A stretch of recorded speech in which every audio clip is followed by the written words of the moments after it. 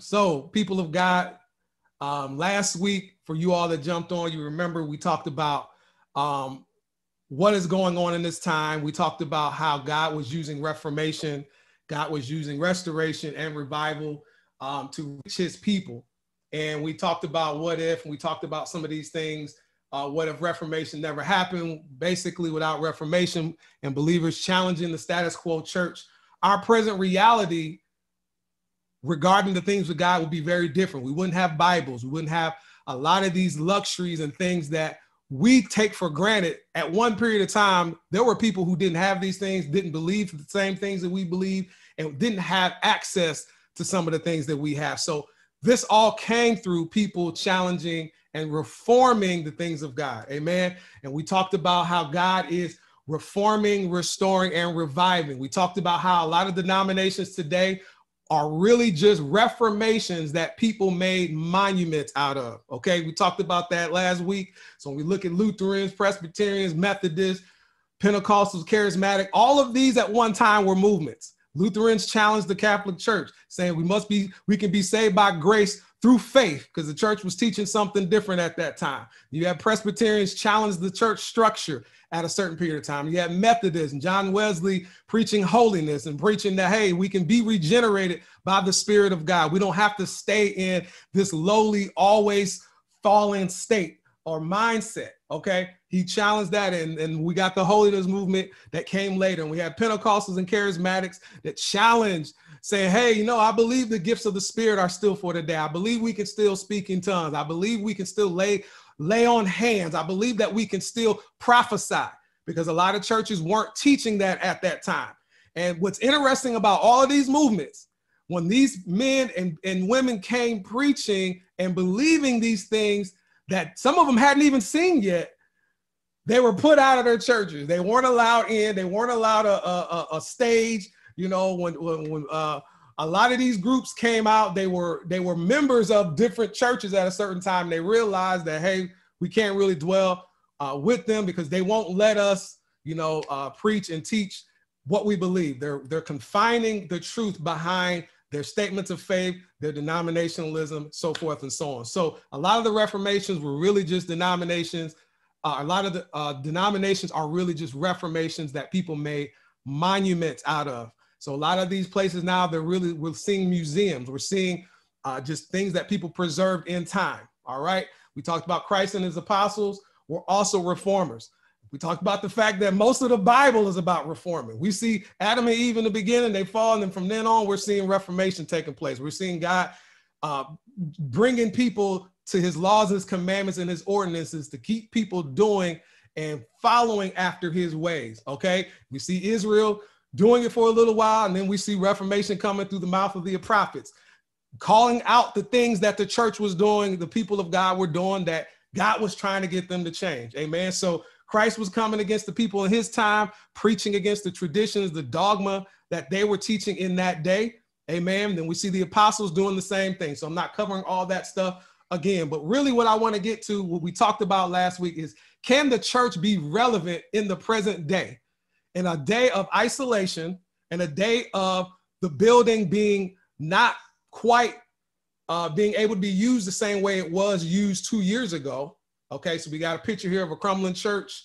We're seeing here on the headlines, 1 in 5 churches can face permanent closure within 18 months because the system that was being used and how things were working has been disrupted. Okay, but I challenge you, like we said last week in Matthew 16:8, Christ said, the gates of hell will not prevail against the church. So that's a promise. That's a fact. That is the truth of what is true about the kingdom and about the kingdom of God and his people. The gates of hell will not prevail against us. Okay. But the early church in Acts chapter 2 and all throughout the first century, they were building and doing the work of God without none of the things and most of the things that we have today. Okay. They didn't have a church building. They weren't building church buildings. Okay. A lot of the things that we think are absolutely necessary to do ministry, they didn't even have. Okay. So the challenge I said to you is, yes, we can be relevant and sustained in this present time, but we must go back. right? We have to go back. We got to reform and challenge our traditions that hinder revival and keep us stuck in old paradigms, right? We have to restore the original teachings of Christ and his apostles, and we have to revive and ignite believers by seeing the scriptures in action. Amen. So that's what we covered last week. Again, I'm not going to cover it too long, but so today what we're going to talk about is the truth about the temple. And before we do that, I want to cover a couple of things in the Greek. I know I told a lot of people that are in the class to make sure you get that Greek interlinear, download it, or look at the blueletterbible.com where you can look at the tenses and the moods and all these different things around the verbs, because around the scripture, because it really helps to bring some illumination to the scripture. Okay. So as I said last week, the New Testament was written in Koine Greek. There's other copies that were, there's supposed to be a book of Matthew that was written in Hebrew, but it's lost. Apparently no one can find it, but there's a lot of early writers who said there was one at that time. But for most of us, for most of the world, we only have it in the Greek, Koine Greek language. All right. And as I said last week, converting the Koine Greek language to English was not an easy task. Okay. There is a lot to Greek. It was a much older language, and it had much more depth to it than the English language does. Okay. For instance, when we talk about words in the Greek, there can be many different ways you can say or write one word. Okay. For instance, if we look at the word saved, there's a word saved that we use a lot in the New Testament. And that word is in different forms. Sometimes you see it written as soteria, which typically means salvation. But in the Greek, we also see this word here, which is sozo.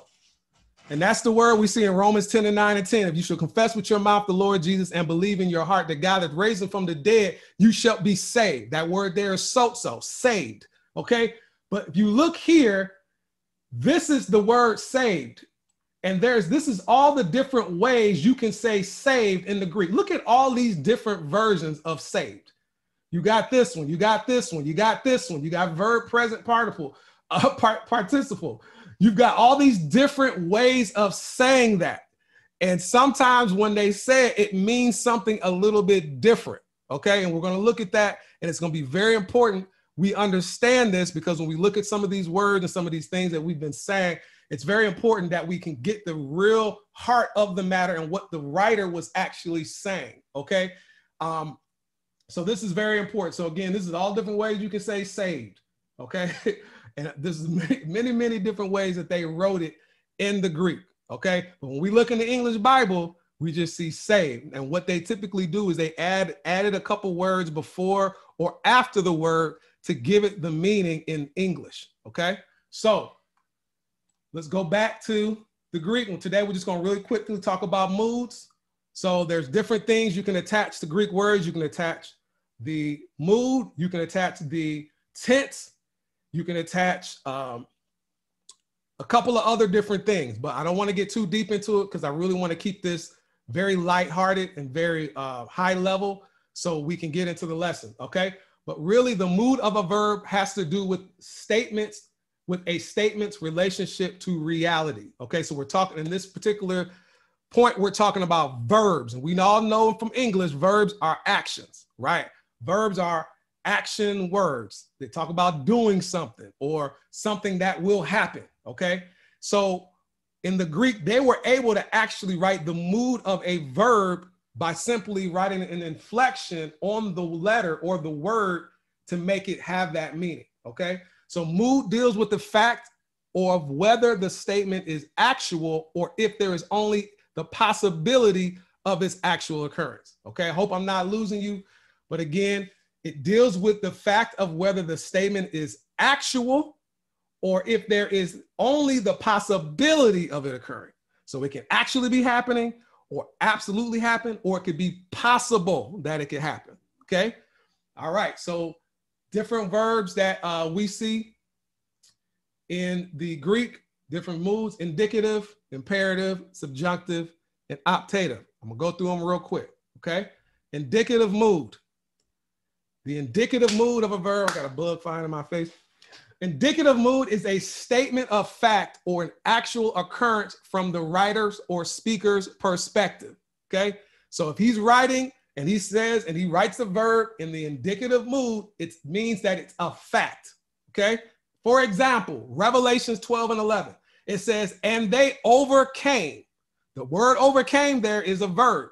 It says they overcame him by the blood of the Lamb and by the word of their testimony, and they loved not their lives unto death. Okay, so the word overcame here is, if you look in the interlinear, you'll typically see it'll have this little code next to it.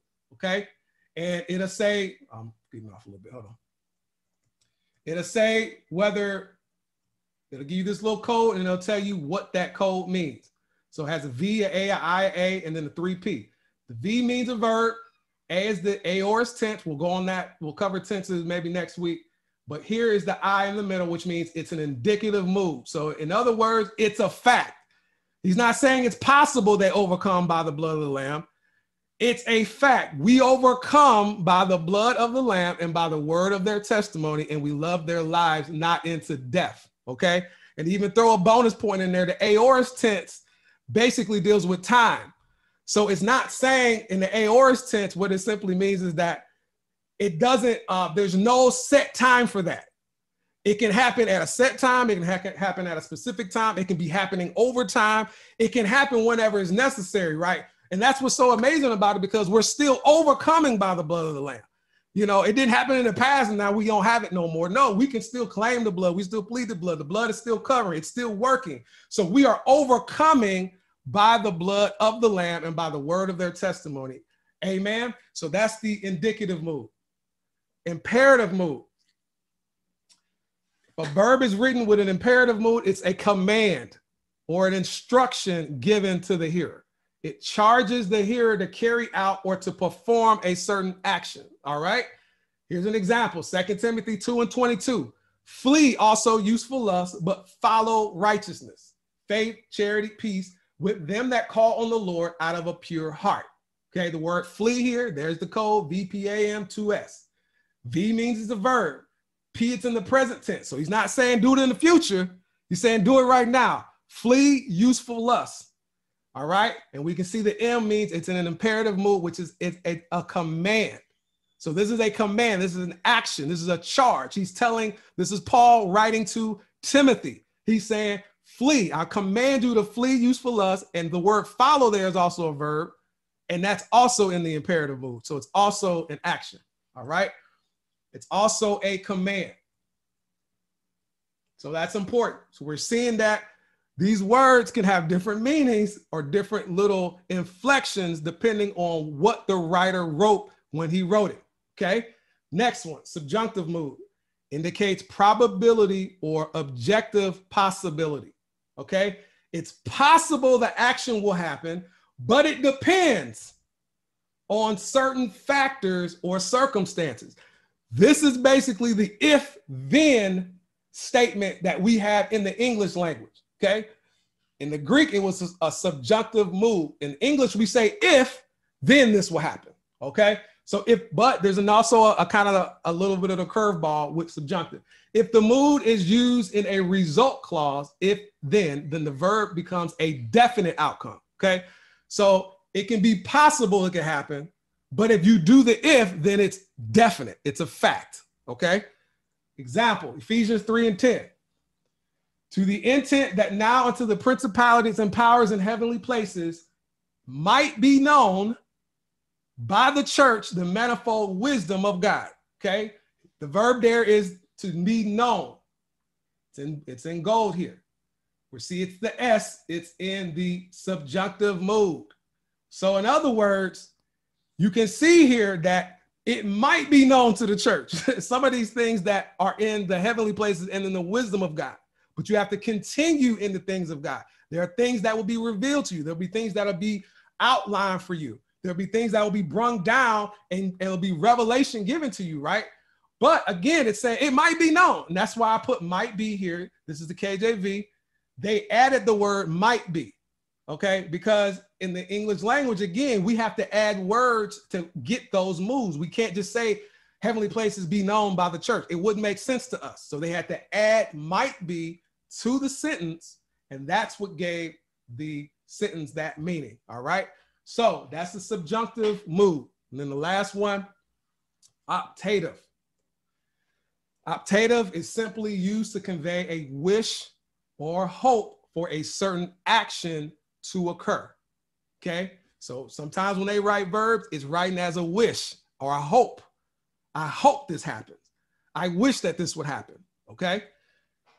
1 Thessalonians 5:23. And the very God of peace sanctify you wholly. And I pray, God, that your whole spirit and soul and body be preserved blameless until the coming of our Lord Jesus Christ. This is Paul writing to the Thessalonians. This is near the end of the letter. And he says here that the very God of peace sanctify you. The word sanctify there is an optative mood. So he's saying he hopes, he's hoping, he's wishing that you would be sanctified, holy. Okay. In other words, hey, you got to continue in what I taught, continue in what I have brung to the church. Okay. And I hope that the very God of peace will sanctify you wholly. And I pray your whole spirit and soul and body will be preserved. Preserved is also in the optative mood. So basically what he's saying here, this is kind of like a benediction a little bit. He's saying, I hope and I pray that this will happen for you. And then he goes on to finish the letter. Amen. Okay. So interesting again, because if you took this verse out of context, you wouldn't really get that meaning. You would kind of think this is a definite thing, but in the way he wrote this, he didn't write it that way. He's saying, I'm hoping these things happen for you to the people in Thessalonica. Now, I put the word, I pray God here in red. They added that. KJV, they added them 3 words. He didn't write, I pray God, your whole spirit and soul body be preserved. But because it's in the optative mood and it's conveying a wish or a hope, they had to add something to show you that he's hoping this would happen. Okay. And other versions, they didn't say, I pray God. If you look at the modern KJV, they write, I hope your whole spirit and body. It says hope there, or may. Okay. So that's what we do in English. We have to add those extra words to get those meanings. So the scripture makes more sense. Amen. Before I move on, does anybody have any questions about any of that? Because again, it's going to be important when we look at some of these words in the New Testament.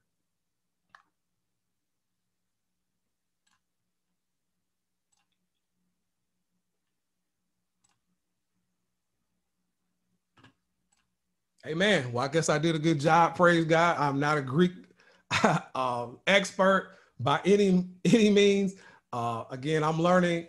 And I'm trying to study and understand these tenses and these different moods, because I'm telling you, when I started to see this, it really did bring more revelation and illumination of the scriptures. There are a lot of scriptures that are being proof text and misused and mishandled in the church. And it's so important that we be students of the scripture and we really study to show ourselves approved, because it really does bring life out of what was written. Okay. And we get into the heart and the mind of the writer. Okay. We can't just make scriptures mean what we want them to mean. They mean what they mean, and they mean what the writer meant for it to mean. Okay. So let's make sure we are students and we are handling the scriptures with accuracy, and we're not handling it haphazardly. All right. So we're going to deal with the truth about temples. And really, this is such an awesome topic. It really is. People hold to the temple very, very deeply and very seriously. Most of you all on the call, and even whoever is going to listen to the recording, you may have heard different scriptures in the New Testament talking about, know ye not that you're the temple of God, and these different things where, the writers are saying certain things. But it's very clear that the apostles, not only the apostles, Christ and the apostles and the early church all had a clear understanding about the temple of God. And they were very clear and very particular about how they spoke about the temple of God. They knew the temple of God was them. They knew how the New Testament and the New Covenant changed the way things happen. Okay. somewhere down the line, and we'll cover that, the history of it, but somewhere down the line, we went back to the old covenant and we recreated the old covenant and slapped Jesus on top of it. And that's all we're doing today. So it's amazing to me that when you look at our vernacular and how a lot of people in church speak, we say we're the church and it's not a building, but then we still go to a building. We call it the house of God, and we call the sanctuary of God, and we build an altar and we do all these different things. And so it's almost like, okay, so what do we really believe? Do we really believe the scripture, or are we just using it as kind of like a means to do our ministry and just, make a name for ourselves? But are we really going to grab hold to what the scripture is saying? Okay. Couple of scriptures come to mind. I got it right here on the page. One of the big ones that's right there in Acts says, God dwells not in temples made with hands. Let's go to Acts 7:48. Okay. And this is basically Stephen preaching, and I'm not going to read the whole discourse, but basically down in Acts 7:48, he says this: howbeit the Most High dwelleth not in temples made with hands, as saith the prophet, heaven is my throne and earth is my footstool. What house will you build me, saith the Lord, and what is my place of rest? So in this whole chapter here, Stephen is preaching to the Jewish people, and he's basically talking about Christ, and he kind of gives a discourse about all the things that happen in the law and the prophets, right? And then we kind of can just skip down. I'm not going to read all this, but he basically says here, you took up the tabernacle of Moloch and the star of your god Remphan, figures which you made to worship them, and I will carry you away into Babylon. He's quoting all of these from the law and the prophets, okay? He's basically re-quoting what is already written, okay? He says, our fathers had the tabernacle of witness in the wilderness, as he appointed them, speaking to Moses, that he should make it according to the fashion he was seeing, okay? Keep going down, it says, and our fathers which came after brought in with Jesus into the possession of the Gentiles, which God drave out before the face of our fathers unto the days of David, who found favor before God and desired to find a tabernacle for the God of Jacob. Okay, so we know David desired to build God a temple. Okay, it says, but David wasn't able to do it, but Solomon built him a house. And then he clearly says it here, but the Most High dwelleth not in temples made with hands. That's straight from Isaiah 66:1 that he's quoting. So the whole idea that God doesn't dwell in temples made with hands, this isn't nothing new, okay? Isaiah 66:1 clearly says it right here. The heaven is my throne, earth is my footstool. Where is the house you will build unto me? And where is the place of rest? He says, for all those things have my hand made, and all those things have been, saith the Lord. But this is what I will look, even to him that is poor and of a contrite spirit, and trembleth at my word. So even back then, he was saying the same thing. Look, y'all want to build me these things. I didn't even ask for this stuff. But again, I don't dwell in temples made with hands. What I want is a person with a poor and contrite spirit that trembles at my word. So it was all the way written in the law and the prophets. So when we get to Acts, Stephen is just quoting it. So why is he quoting it here? Because they never listened to it then. They didn't listen to it. That's why he's saying here, but Solomon built him a house, but the Most High dwelleth not in temples made with hands. Heaven is my throne, earth is my footstool. What house will you build me, saith the Lord, and what is my place of rest? Has not my hand made all these things? Then this is when he rebukes them. You stiff-necked and uncircumcised in heart and ears, you do always resist the Holy Ghost, as your fathers did, so do ye.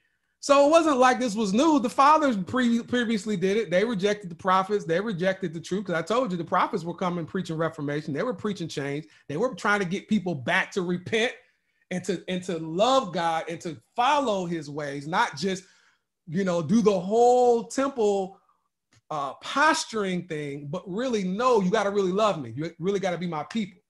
He's saying, which of the prophets have your fathers not persecuted, and they have slain them, which showed before the coming of the just one, whom you have now, been the betrayers and murderers. Okay, so long story short, Stephen says all this stuff. We know what happens to Stephen. They get mad and they stone him.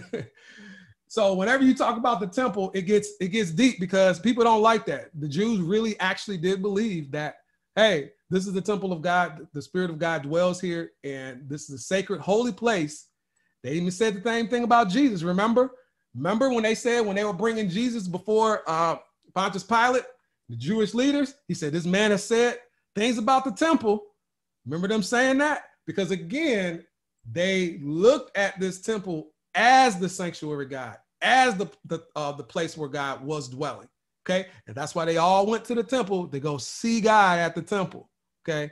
So, and it's so interesting too, because it actually gets they actually double down on this in the New Testament. There's another spot where Paul goes to Athens.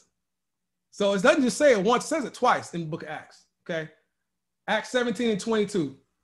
Then Paul stood in the midst of Mars Hill and said, ye men of Athens, right here, I perceive that in all things ye are too superstitious, for I passed by and beheld your devotion and found an altar with this inscription, to the unknown God, whom ye therefore ignorantly worship, him I will declare unto you. So I'm going to tell you who this unknown God is, okay?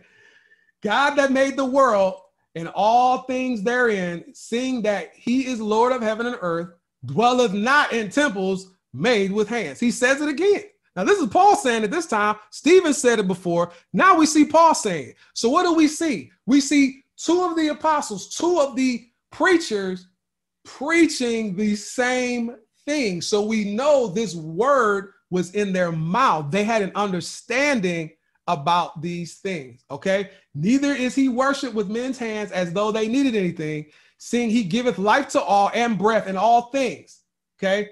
And he hath made of one blood all nations of men for to dwell on all the face of the earth, and have determined the times before appointed and the bounds of their habitation. This is what he wants, that they should seek the Lord, if happily they might feel after him and find him, though he be not far from every one of us. All right. Key point right here in verse 30.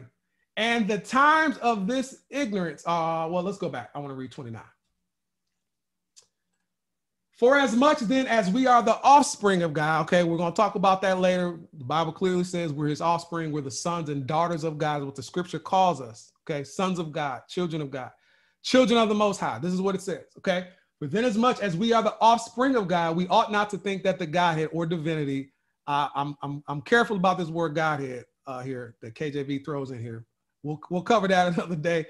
But basically, this is the same word they use for God. The word they use for God in the Greek is theos. And here it's a little bit different, but it basically means you not to think that the goddishness or the godlike thing, okay? So we would say ish in English. We'd be like, it's reddish, or it's, we would add ish on something when we say it's like something, right? So he's saying we ought not to think that the divinity or the goddishness is like unto gold or silver or stone or graven by art and man's device. Because guess what? That's what most people do when they build a temple. They want to add the gold, they want to add the silver, they want to add the stone, they want to add the graven artwork on the walls and man's device. He's saying we ought not even think that that's what the divinity of God is like. That's not what he's about. Okay, and this is what it says in 30. And the times of this ignorance, God winked at it. But now he commanded all men everywhere to repent. So this is what he's saying. Repent. We're changing. We're not thinking about that no more.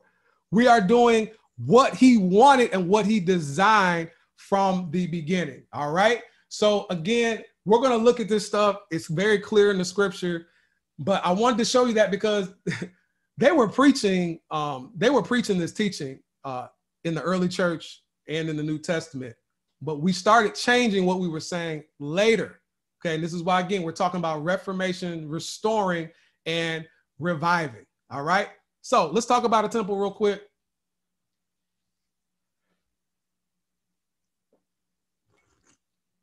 Before I start, any questions about anything I just said? Anybody disagree? Any questions before I move on?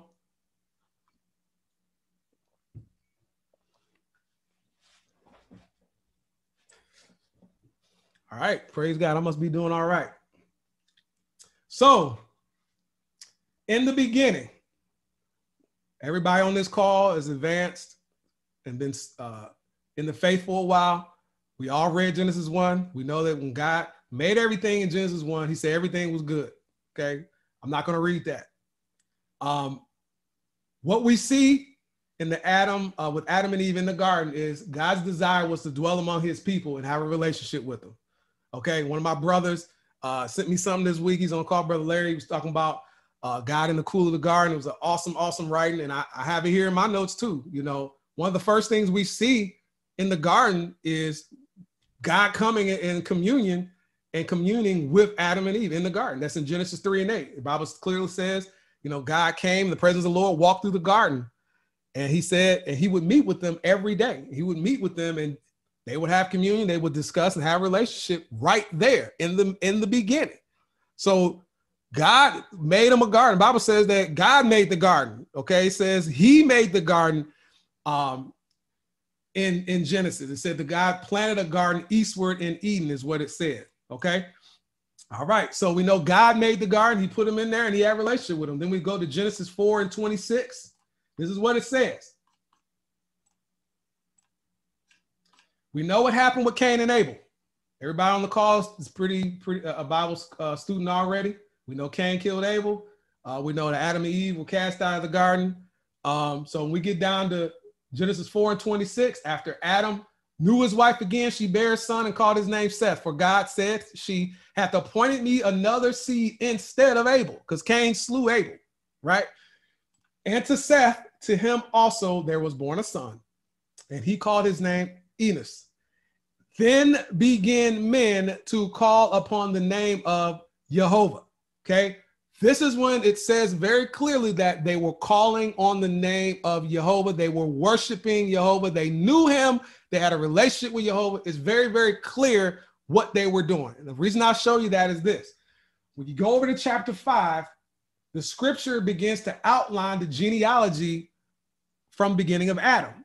Okay. So we see this is the book of Adam, the generations of Adam, and the day God created them in the likeness of God made he him. Okay. And then it says Adam lived 130 years and he got a son, called his name Seth. So when we get to Seth, I'm going to skip down quickly. Seth goes to Enos. Enos goes to Canaan. Canaan goes to Mahalo. Mahalo goes to Jared, so forth and so on. We get down and we talk about Enoch. We know Enoch was not because God took him. You know, he was translated, right?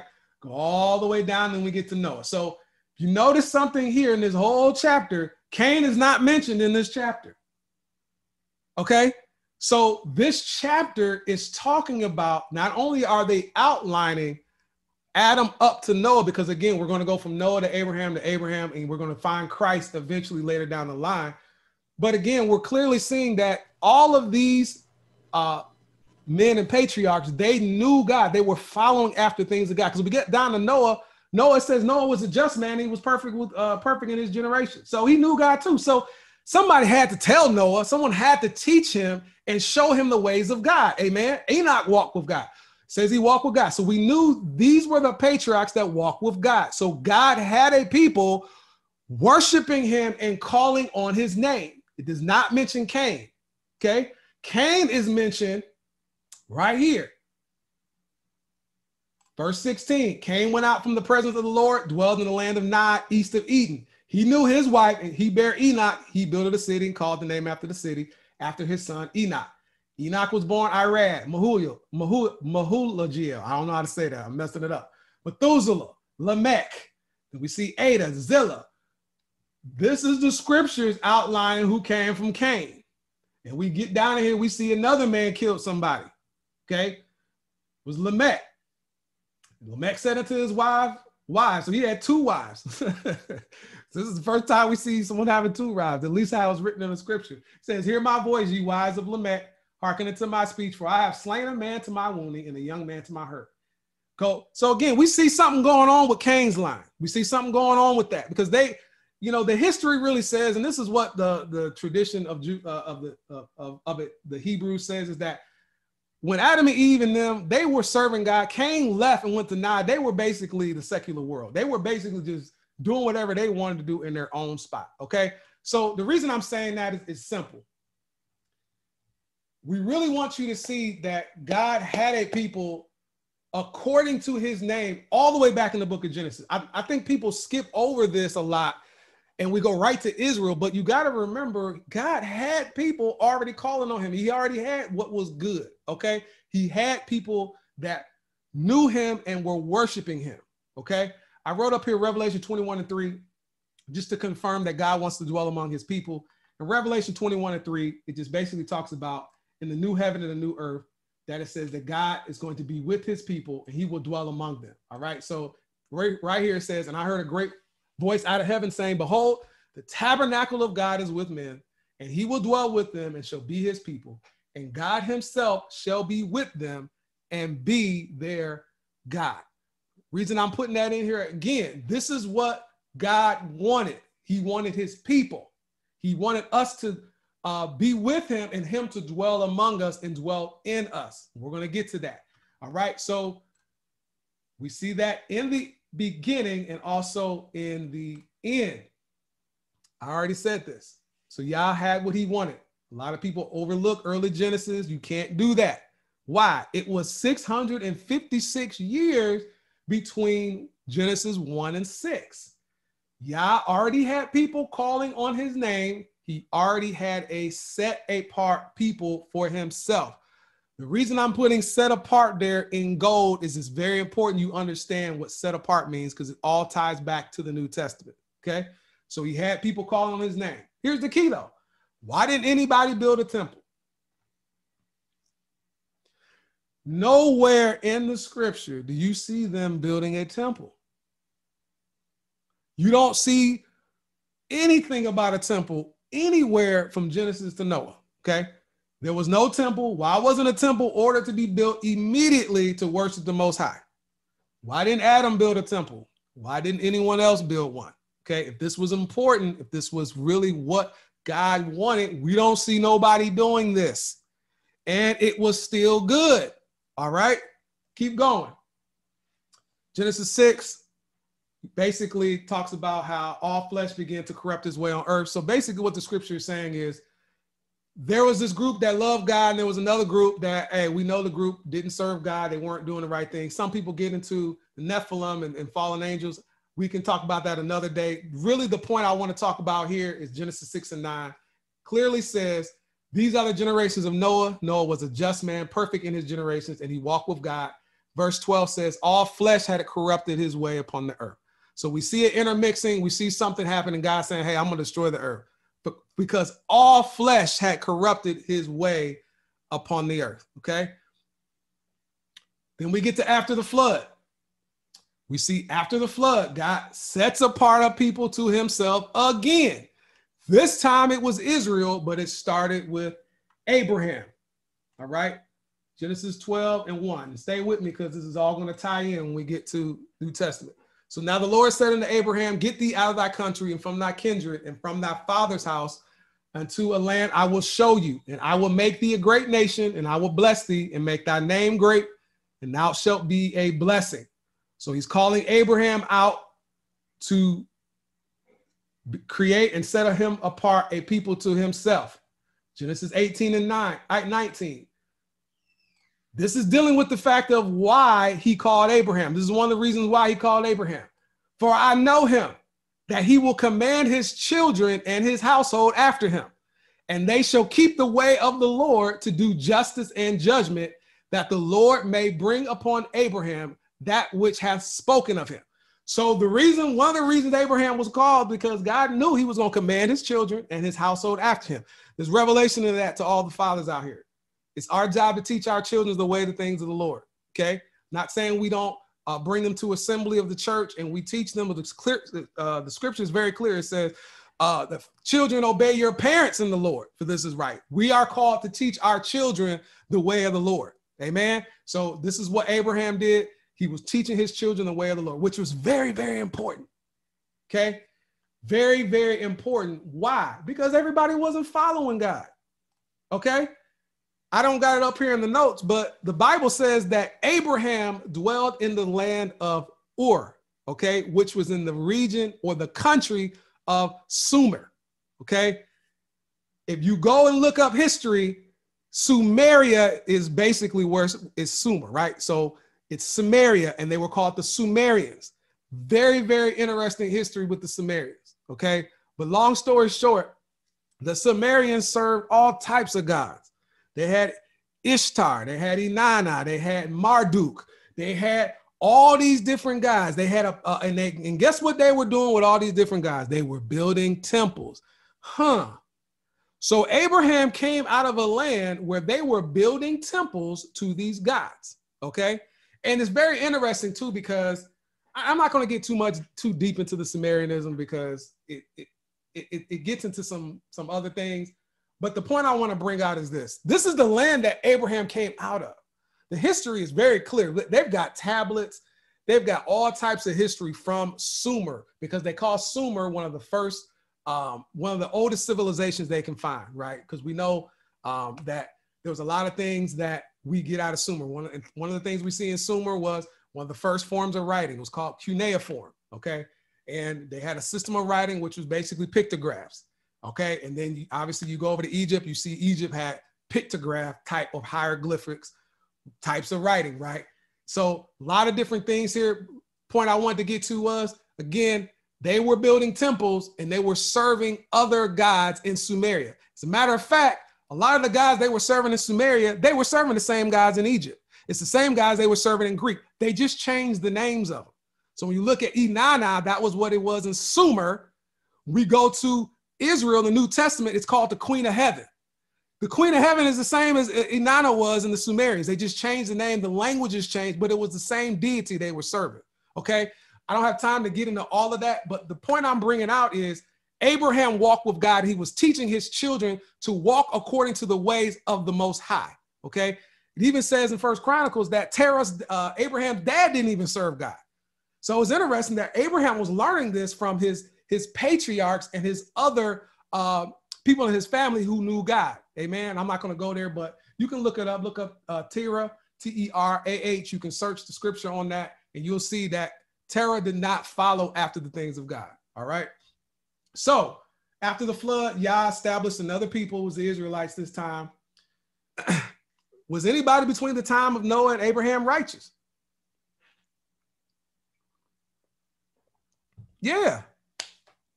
We can't sit up here and think that no one knew God. It clearly says Abraham was teaching his children, so he must have learned something. He must have been righteous with what he knew. Amen. So we know that there were people who were righteous during the time of Noah and Abraham, because God always had people calling on his name. Amen. So the interesting thing is we never see Abraham building a temple either. And what I want to show you real quick, just a quick timeline that kind of covers some of the things we just discussed. And the reason I like this timeline is it does a good job of kind of seeing how all of these different people mentioned in the scripture, how their lives lined up next to each other. And, you know, because sometimes when we read the scripture, it says that he lived 100 years and begot this person, and then he begot this person. You know, we can kind of think of it linearly, where we think, you know, he wasn't there no more. But if you look at Adam here, Adam has said he lived 930 years. And after 130 years, I'm down here in the bottom corner. I don't know if you can see my mouse on the screen. It said he begot Seth, right? And then Seth begot Enos. Enos begot Canaan, right? So we see all these sons, all these patriarchs that were living. Well, we see Adam was living 930 years. So he actually saw Seth, Enos, Canaan, Mahil, Jared, Methuselah, and Enoch, and Lamech. He actually saw all of these sons. So all of these patriarchs all had connection, or all could basically, you know, be connected back to Adam. He was still alive. Amen. So I think this is interesting. Now, when you see about the time Adam died, you see who come on the scene? Noah. Right about the time that Adam passes, we see Noah coming, right? Noah comes along. He lives 950 years. He begot Shem, Arphaxad, Salah, all these sons, right? No, I'm sorry. He has Shem, Ham, and Japheth. And this timeline only focuses on Shem because the Hebrews and the Israelites come from the line of Shem, is what the scripture says. So it starts to focus on Shem. And then you can see Noah lives 950 years, but then look what happens. Scroll down here. Abraham. Abraham is born right about the time Noah dies. Isn't that amazing? So we go from Adam to Noah being called, then we go to Abraham. So you see God basically maintaining the laws, the commands, the ordinances, the ways of God through his patriarchs. All right. So we get to Abraham, Isaac, Jacob, Joseph. Get the book of Job written sometime around here. It's kind of just floating out here. And reason I'm showing this too, we get all the way, finally, we get to Moses. Look how long this is from Adam to Moses. Okay. This is like 2,600 years.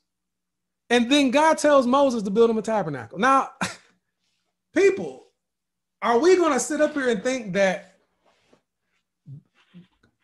God never, why are we waiting all the way until the time of Moses to build a tabernacle for God if this is something that God always wanted all along? This is how we worship God. This is how we serve God. We got to have a building. We got to have a temple. No, look, we're going 2,600 years before we even get to God even saying anything about that.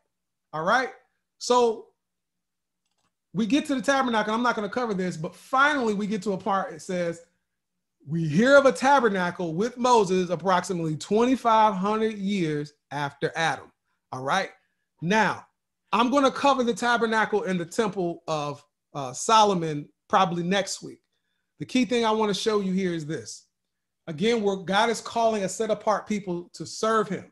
This is what he says in Exodus 25, because Moses already led the people out of the wilderness, right? Into the wilderness, rather. Exodus 25:8, and let them make me a sanctuary that I may dwell among them. Okay, because again, what does God want? He wants to dwell among his people. Okay, according to the law, according to all that I will show you, after the pattern of the tabernacle and the pattern of all the instruments thereof, even so shall ye make it. Okay, so get into the wilderness. This is what Moses is shown by God to do. Okay. Key thing you need to understand here is this is what God told Moses to do. Okay. He was very clear about it, what he wanted. He says, I want to dwell with my people. This is what I want you to make. Now, like I said, most of the people on this line, you guys have studied the scriptures. You know the Bible. You know that in the tabernacle, there were some very, very key pieces of furniture and equipment and things that were in the tabernacle. And most of you all know all of those things pointed to Christ. Amen. All of these things were symbolic and were revelations about what was to come. Amen. So real quick, sanctuary. What does this word mean? In the Hebrew, it's this word here, mikdash. It's a hallowed place, a consecrated thing. It could be a palace, sanctuary, chapel, hallowed part, holy place, also called a sanctuary. This is what this word is sometimes or typically translated into in the scripture, but it's a hallowed place, a holy place. It's a thing consecrated to God, and it comes from the root word to be set apart and consecrated. Oh Lord, here we go again. Because again, these words are going to be important when we get to the New Testament. It comes from the word to be set apart and consecrated. Sanctuary is also viewed as a container for keeping something in. Okay, so some of y'all have been to a bird sanctuary, a butterfly sanctuary. It's a building, a room that keeps something in. Okay, so that's what a sanctuary is. It's a hallowed, holy place, and it's a consecrated place that is for keeping something in. Okay, tabernacle. The tabernacle simply means a dwelling. Okay, a dwelling place can be anywhere. Okay. Sometimes it's actually translated as a literal tent.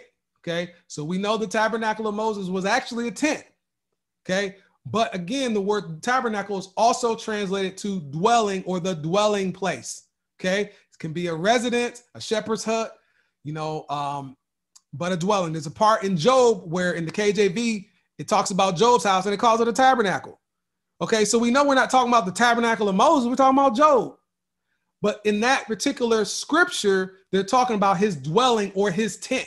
Okay. So again, the word tabernacle means a dwelling. It's not some super deep word that means some real lofty only thing that is set for God. In the scripture, When we see the word tabernacle, it means for him to dwell, or a dwelling place, or a habitation. Okay. So we've got to understand these words. And this is what I want to get to.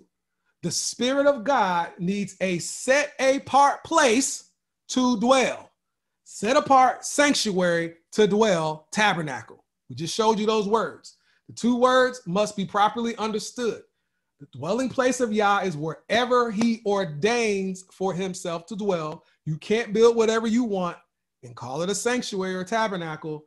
This is clearly shown in the Bible. Exodus 15 and 17. Thou shalt bring them in and plant them in the mountain of thine inheritance, in the place, O Lord, which thou hast made for thee to dwell, in the sanctuary, O Lord, which thy hands have established. Okay? So we're going to look at it next week, but when God called Moses to build the tabernacle, there was a part where he said, I'm going to set my spirit there. Same thing that happened with Solomon. Okay? So the key thing there is that's what you have to know. Only God can make a place holy. The scriptures show us that it is God that sets apart and makes something holy. Only he can make an acceptable place to dwell. Okay, it's almost like thinking about you. You know, when you bought that house, when you bought that apartment, you know, when you got it, it was cool. You know, it was empty though. You know, it had some carpet in there. You know, you may not have liked the colors on the wall. You know, it could have been, the bathroom could have been looking raggedy. You know, you're like, okay, you know, I can work with this though.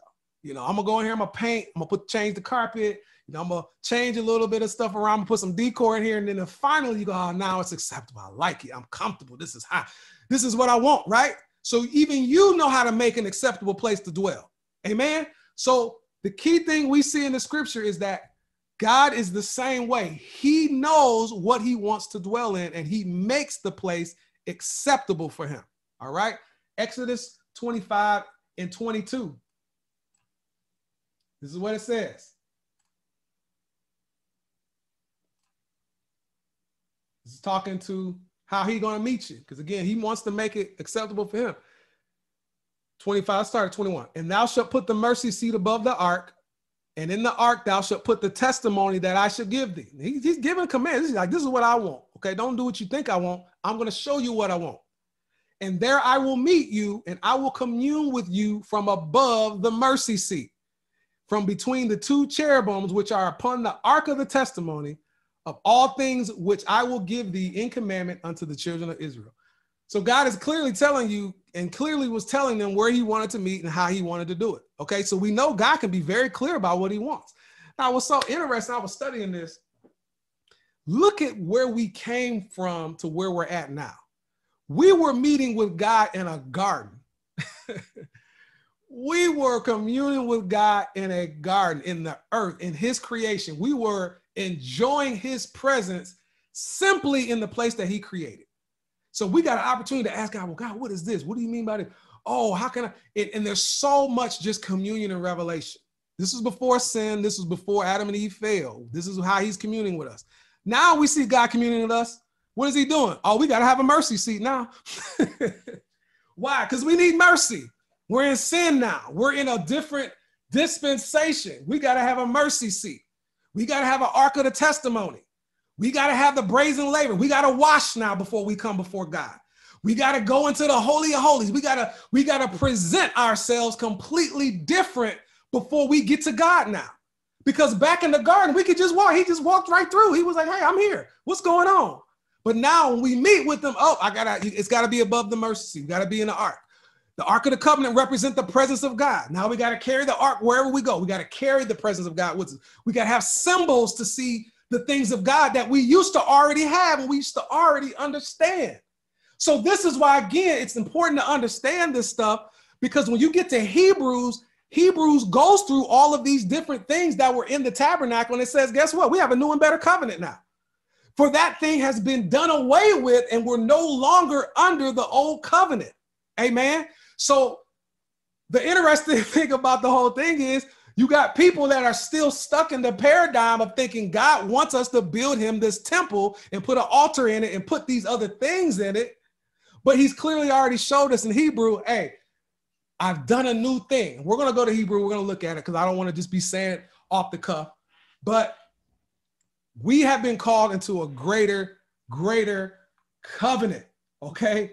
And I always wonder too. I'm wondering this, like, okay, well, we took the temple, we took the altar. Why not take the brazen altar too? Why not take the laver? Why not take all the other things that were in the tabernacle? Why do we just stop with the building and then get an altar? Like we picked and choose what we wanted from the Old Testament and put them in the church. But it's like, yo, we got to realize there was much to that, and those things have been fulfilled. Amen. All right. So I'm going to go back. Make sure I see what time it is. I don't want to go over. We're at what? 8 o'clock. All right. Give me about 20 minutes. Feel the presence of God. Amen. So we get to the New Testament. All right. I'm going to skip ahead because we know the New Testament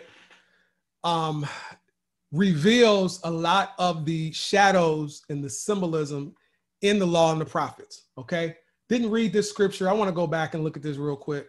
There's a couple scriptures I got in here, but really what I want to show you is that the law and the prophets were already preaching Reformation. They were preaching the things that were going to happen. And they were already prophesying that Christ was going to build the true house of God all the way back in the law and the prophets, Zechariah 6:2. And speak unto them saying, thus speaketh the Lord of hosts, saying, behold, the man whose name is the branch. He shall grow up out of this place and he shall build the temple of the Lord. Okay. Even he shall build the temple of the Lord, and he shall bear the glory and shall sit and rule upon his throne.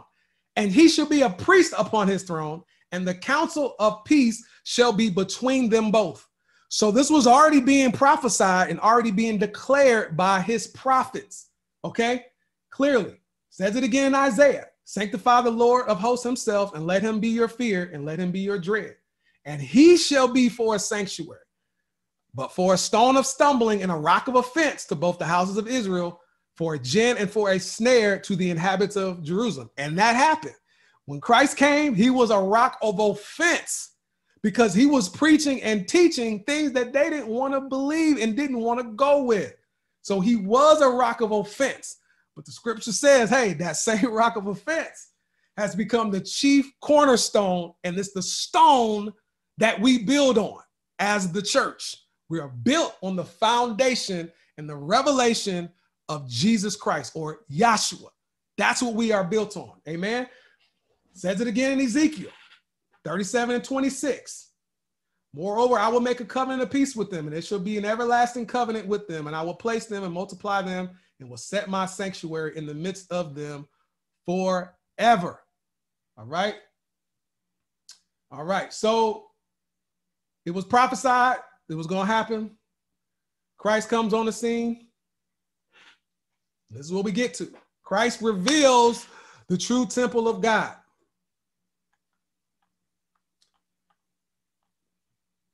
We'll go to John real quick. Check this out.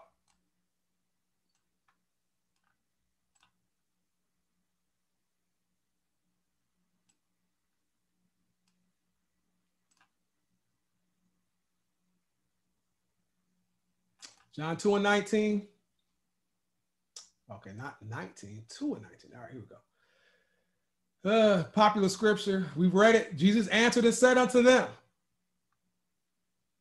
This now, mind you, this is after he whips the people in the temple, okay? He's cleansing the temple here. And so after the Passover, Jesus goes into the temple and he finds all those people that were selling oxen and sheep and doves and the money changers. So basically they made, you know what they did? They made the temple into a mockery. They were buying and selling. They just turned it into just really a mockery. And he says, you will not take my father's house and turn it into a house of merchandise. Okay. And then he said unto them, destroy this temple, and in 3 days I will raise it up. Then said the Jews, 46 years was this temple in building, and will you rear it up in 3 days? But he spake of the temple of his body. So he's clearly showing and revealing what the true temple is, because y'all thought it was in this building. Now, again, we'll look at it next week. When God allowed Solomon and David to build that temple, it came with a covenant. It was a relationship and a covenant that allowed God's presence to reside in Solomon's temple. Okay, I'm not going to go into that. But again, it was a conditional thing that God did with Solomon and David. Here's the point. Verse 22, when therefore he was risen from the dead, his disciples remembered that he said this unto them, and they believed the scripture and the word which Jesus had said. I look at this and I'm just amazed because I'm so glad that they remembered what he said. And the key thing here is that they believed the scripture. Do we believe the scripture? Because we got to believe it too. They believed the scripture that the temple was his body. Okay. They believed it and they remembered the words. So you have to believe what he said too. The apostles believed it. And as we read earlier, they preached it. This is the true temple of God. This is prophecy fulfilled. We can't take that lightly. We can't take this as just being symbolic. We're going to show you it's not symbolic. We're going to show you this is for real.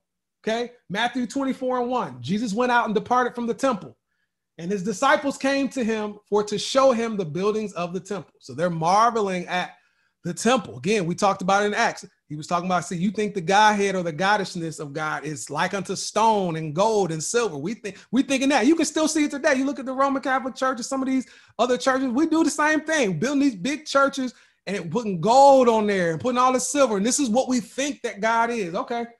And Jesus said unto them, see you not all these things? Verily I say unto you, there shall not be left here one stone upon another that shall not be thrown down. So you think it's something. I'm going to tear it down. How about that? I'm going to tear down what you think represents me. Amen. And he said in Matthew 12:6 again, but I say unto you that in this place is one greater than the temple. Do you believe that? The scripture, the apostles believed it. Okay. So we talked about it earlier. The spirit needs a set apart, hallowed place to dwell. We understand what the word sanctuary and tabernacle mean. We said that the dwelling place of Yah is wherever he ordains for himself to dwell. The key thing you got to know, in the new covenant, we are made clean for the indwelling of God. Not a building. We, the people of God, are. Okay? Couple of scriptures. Oh, they went all the way back to Deacon. Okay? I don't know what happened there. Let's go back. Praise God for Zoom calls and technology.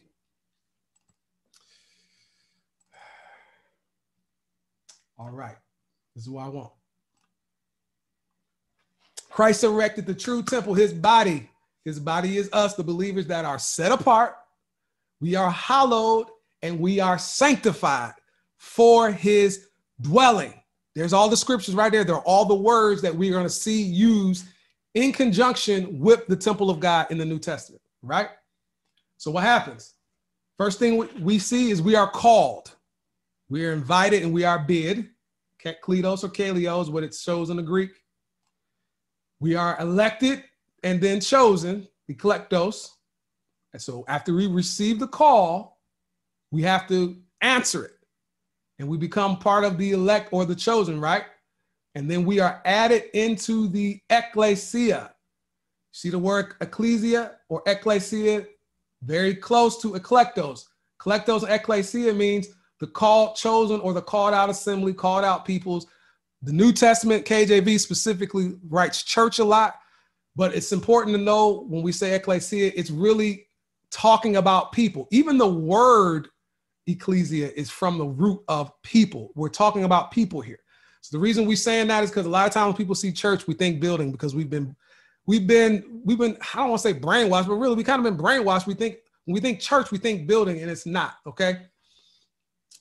And the church is hagios, hollow, holy, saint, or hagiezo, which is sanctified. So you can see hagios means holy, and then you got hagiezo, which is sanctified or holy. Got it? All right. And lastly, we are made holy for God to dwell. Temple, which is nails. Okay? These are the words we're going to look at. 1 Corinthians 3:16. Know you not that you are the temple of God, and the Spirit of God dwells in you. If any man defile the temple nails of God, him shall God destroy, for the temple nails of God is holy, hagios, which temple ye are. So the temple of God is holy because, again, the Spirit of God dwells in a holy place, a set apart place, a sanctified sanctuary. Okay. So we're seeing the words here. The temple is where the Spirit of God dwells, and we are the temple. All right. 1 Corinthians 3:16. Let's look at that Greek interlinear. Let's look at what the tense and the mood of that verb is. 1 Corinthians 3:16. Go look at the Greek interlinear. Praise God. Here's the word. Don't you know that you are? That's the verb. It says right here, the mood is indicative. And if you remember when we were studying the Greek words earlier, indicative mood means it's a fact. It's not a possibility. It's a fact. The writer wrote it in the indicative mood, which means this is a fact. There's no question about it. There's no denying it. There's no thinking it's symbolic and we're thinking of symbolic scriptures. No, it's a fact. You are the temple of God and the Spirit of God dwells in you. Okay. Even the first part of the word, don't you know? That's a verb. It's in the indicative mood.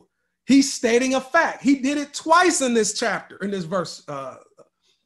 So in this verse, he's saying 2 times that it's a fact that the Spirit of God, even when we get to the word dwell, the Spirit of God dwelleth in you. Here's the word, the verb for dwell. This one right here. You can see it. I don't know if you can see it on your screen. I apologize if you can't, but it's an I there, which means it's also in the indicative mood, which means it's a fact. So there's no denying that you are the temple of God. These are not symbolic. We don't go and call something else the temple of God. We don't go and call something else a sanctuary. We are the temple and we are that sanctuary. Amen. This is what the scripture says, and they are indicative and they are stating a fact. Amen. All right. I don't want to keep hitting that point home, but we're going to keep moving. 1 Corinthians 6:19. What? Know ye not that your body is the temple of the Holy Ghost, which is in you, which ye have of God, and you are not your own? For ye are bought with the price. You were bought with the blood of Yahshua, with Jesus. Therefore, glorify God in your body and in your spirit, which are God's. I'm not going to go there in the Greek. I can show it to you, but for the sake of time, I'm going to keep moving. All of these verbs in this chapter are in the indicative mood again, which means it is a fact. There is no doubt. It's not possible. It's not he wishes the temple of God is you. He's saying it's a fact. This is a fact, and this is what it is. Amen. God wants the glory out of your body. He wants you like he's on the inside of you, just like he had in the beginning of time. Hebrews 3:5. And Moses verily was faithful in all his house as a servant for a testimony of those things which are to be spoken after. But Christ as a son over his own house, whose house are we, if we hold fast the confidence and the rejoicing of the hope firm unto the end. The verb in this passage again is in the indicative mood. He's stating a fact. He's stating this is the truth. 2 Corinthians 6:16. And what agreement hath the temple of God with idols? For you are the temple of the living God. As God has said, I will dwell in them. So he's saying, as God has said. Now, where is he getting that from? That's taken from Ezekiel 37:15 through 26. This was already prophesied. He said, I'm going to do it. And he did it. So it's prophecy fulfilled. And guess what? Can you guess what mood these verbs are in this chapter? They're in the indicative mood. And that means it's a fact, people of God. It's a fact. It's definite. It's the truth. And there's no lack of, there's no room for being a possibility or a wish. It's the truth. Amen. Keep going. Even Peter's saying it because we were reading something from Paul. Okay, now we're going to read what Peter said. You also, as lively stones, are built up a spiritual house, a holy priesthood, to offer up spiritual sacrifices acceptable to God by Jesus Christ. So we are that house of God, and we're offering the spiritual sacrifices now, not a tabernacle like they did in the tabernacle. All that was symbolic of what Christ was going to do. Wherefore also it is contained in the scripture, behold, I lay in Zion a chief cornerstone, elect and precious. He that believeth on him shall not be confounded. This is taken from Isaiah 28:16. So he's quoting the law and the prophets, showing you, hey, the prophet's been saying this stuff. We're seeing prophecy fulfilled in the New Testament. Amen. So this Prezi got the, I ain't gonna say it got the devil in it, but it's acting crazy. But I'm gonna keep rolling. There's some other scriptures, Ephesians 2:20, very good one too. That's the one that says, and we are built upon the foundation of the apostles, the prophets. And again, they're saying the same thing. We're built upon the foundation of the apostles and prophets, Jesus Christ, him being the chief cornerstone, in whom all the building, fitly framed together. This is what this building is doing. It grows unto a holy temple in the Lord. How can a building grow? What? 22, in whom ye are also builded together for a habitation of God through the Spirit. So again, they're clearly telling you what the temple of God is and who it belongs to. Okay. John 14:15 is a good one too. Basically in John 14:15, this is Jesus speaking. And this is what the promise, he's promising the Holy Spirit. He says, if you love me, keep my commandments, and I will pray the Father, he should give you a comforter that he may abide with you forever. Even the Spirit of truth, whom the world cannot receive, because it seeth him not, neither knoweth him. But ye know him, for he dwells in you and shall be in you. Skip down. If a man love me, he will keep my words. And this is what's going to happen. And my Father will love him, and we will come unto him and make our abode with him. That's where he wants to make the abode. He didn't say, if you love me, build me a church building. He says, if you love me, keep my words, and we're going to come abode with you by the Spirit of God. This is the promise. This is what he wanted. This is what he wanted all along. He wants you. He wants to dwell in us, his believers, his saints. Amen. I didn't read the other scripture that I had up on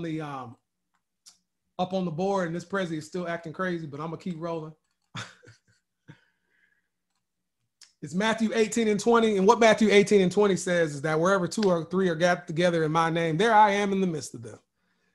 That scripture is so important because a lot of people, when you start preaching about this, they're like, well, I felt the presence of God at the church. I felt the presence of God in that building. So I think it's his house. I think it's the house of God. I think it's the sanctuary. But Christ clearly said it. He said, wherever 2 or 3 are gathered together in my name, I'm there in the midst of them. Just because you can, if you want to do it in a building, you can do it in a building. You can do it in the street. You can do it under a tree. You can do it at the lake. In the New Testament, we see them meeting all over the place. We see them on Solomon's porch. We see him in the upper room. We see him at over another somebody's house. We see him, the Bible says in Paul, he's rented a school in Tyrannus and preached out of a school for a number of years. And many people came to the faith, is what the scripture said. Okay, so don't make it, don't use what you experience as a justification to say, well, I felt God there, so he must be okay. And that's the problem with us. We always think that if something happens, then it justifies everything else. No, he said, if 2 or 3 are gathered together in my name, there I am in the midst of them. This experience of 2020 should have showed us that, if anything else, especially for those who had not experienced ever being out of the church for longer than a week or 2 months or whatever.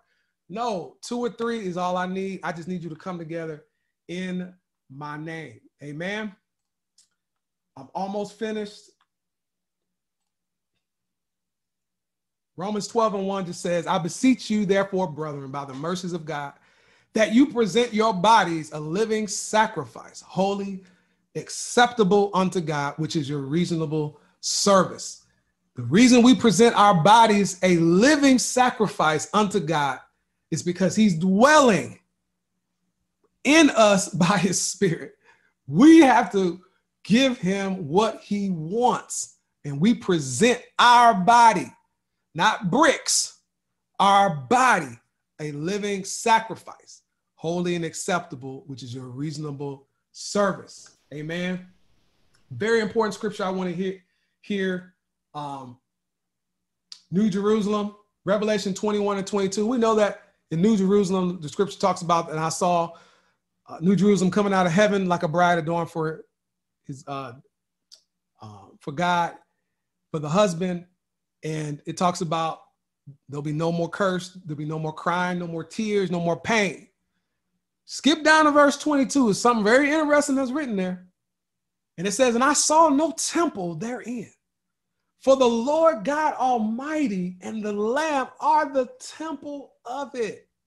And the city had no need of the sun, neither of the moon, neither to shine it, for the glory of God did lighten it, and the Lamb is the light thereof.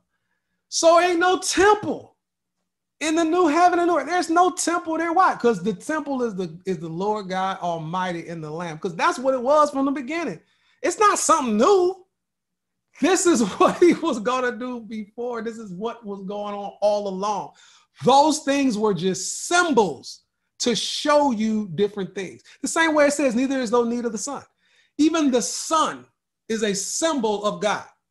You notice how the sun, if the sun stops shining right now, everything on this earth will be dead, because the sun is symbolic of the light of God. Because again, if God ever stops shining his love on us, we're all gone.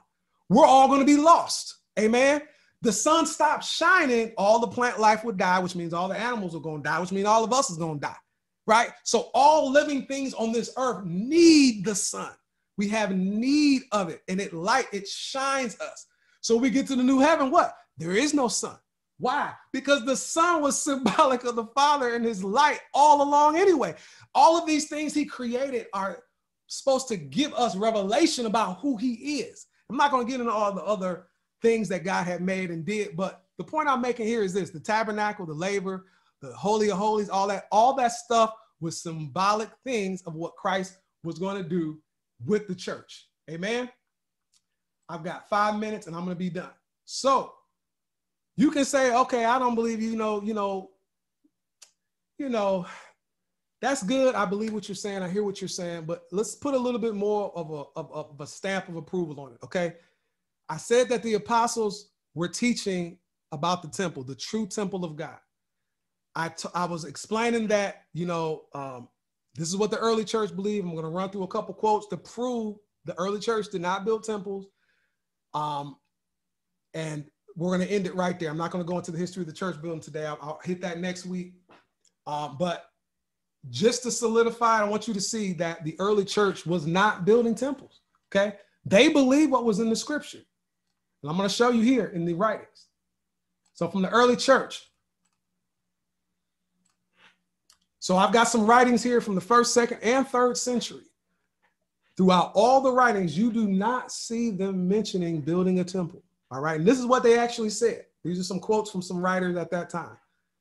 The word prohibiting all sacrifices and the building of temples indicates that the Almighty is not contained in anything. Wow. So that was written by Clement, 195 AD. So this is literally 100 years, probably about 90 years after Apostle John passes, about 100 years after Paul, and 160 years after Christ. We know Christ began his ministry around 33, so forth. So he's saying they believe that Jesus prohibits the building of temples. So that's pretty different than what we think today. So he's saying here, God didn't want sacrifices, he wants obedience. Sacrifices are required due to disobedience. Okay? That's why he was telling Israel, look, I would much prefer obedience rather than sacrifice. Because see, they were all in the sacrifice. Well, God, I did all the sacrifices you want, but look, I wanted obedience over the sacrifice. I would rather you just obey. Amen. So he didn't want a building, he wanted you. More proof.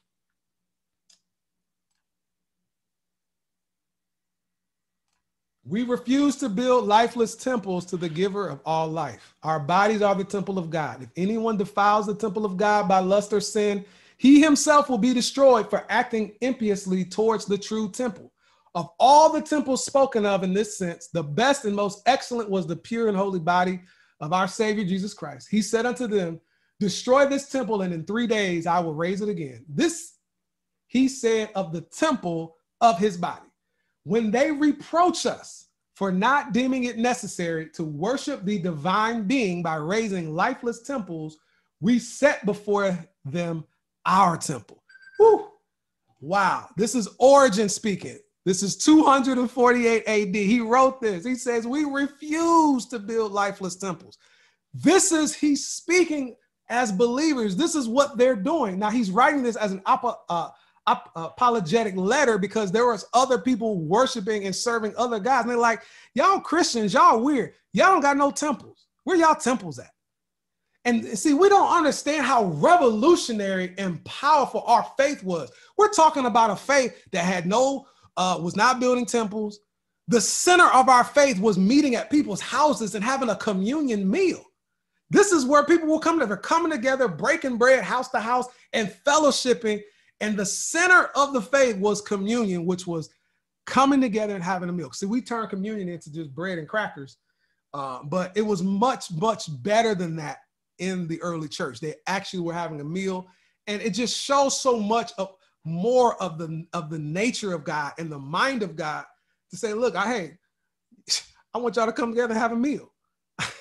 I'm telling you, our God is amazing. When you really get to understand him and who he is and how he designed for things to work, it's really, really just a release and a liberty that comes with it. A couple more quotes and I'm done.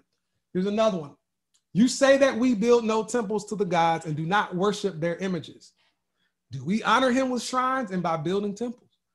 So this is another guy, Arnobius, is 305 AD. He's writing this. He's saying, we don't build no temples. Again, this is 305 AD. So we're 300 years now. No one's talking about, they're all saying we don't build temples. We don't do that. Last one. You mistakenly think we conceal what we worship since we have no temples or altars. So again, he's clearly saying we don't have temples or altars. They weren't doing that. And the people of that day thought they were concealing what they worship. Yet how can anyone make an image of God? Man himself is the image of God. How can anyone build a temple to him when the whole world cannot contain him? Even I, a mere human, travel far and wide. So how can anyone shut up the majesty of so great a person within one small building? Wow. Isn't it better for him to be dedicated in our minds and consecrated in our innermost hearts rather than in a building?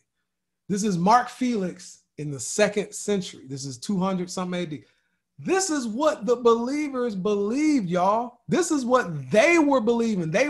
I'm not the only one saying this. This was crazy because it's like, when you start preaching like this, it's almost like I'm the one, or people who preach like this, we're the ones crazy. No, this was being preached. This is how people thought way back, even in that time.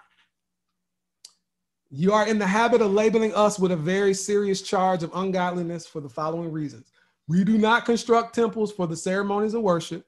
We do not set up statues and images of any god, and we do not build altars. Neither do we offer incense, sacrificial meals, or the blood of slain creatures. This again, Arnobius. He's clearly telling you what they do and what they don't do. Amen. So I think I'm going to end it right there. We'll talk about when and where they met. But again, the reason I'm bringing out these quotes is, again, sometimes, like I said in the first class, in this class, we look at the Bible, we look at history, and we want to tie the two together because it helps to give clarity. Because a lot of times, people can go in the Bible, they can come out with all types of different doctrines, all types of different teaching. I don't believe that. That's just what you think. Okay, I'll show you. The apostles were teaching it, and we have a clear history that the early church was not doing it. Okay, so again, I think it's great that we can go to these writings to be able to pull out these truths, and we can get a better, clear understanding of what happened in the scripture.